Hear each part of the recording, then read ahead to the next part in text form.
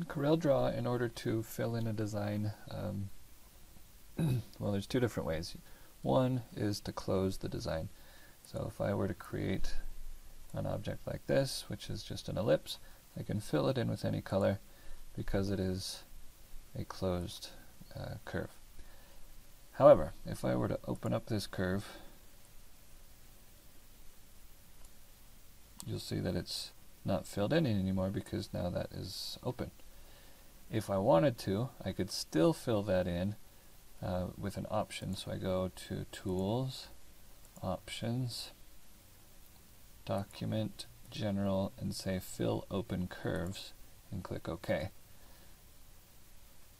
Now it will fill that in, but it will simulate that by connecting those two open areas with a straight line.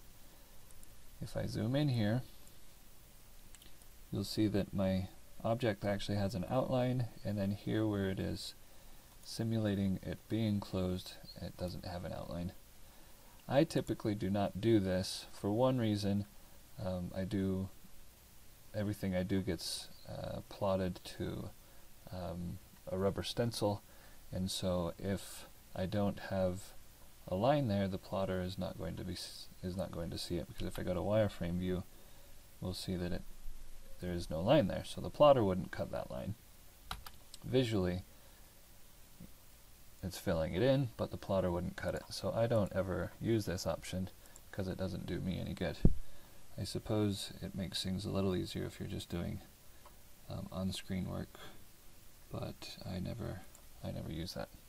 So typically I would suggest making sure that whatever you do is a closed curve in order to have it fill in. The other thing is there's an option called Treat All Objects as Filled, and the hint there says that it allows unfilled objects to be selected by clicking inside the object. What that means is that this object here, I could select that by clicking anywhere inside of it, and it'll select that, even though it's not filled. If I unselect that and I click inside, it doesn't do anything with my clicks. I would have to actually select the outline in order for it to be selected. So filled objects, filled objects are selectable by clicking anywhere on that object because it has a fill, and it's able to select that. This works out well if you've got things overlapping. I'm going to move this one to the front, shift page up. Okay, so if this is overlapping that, I can still click on it because it's filled and this one isn't.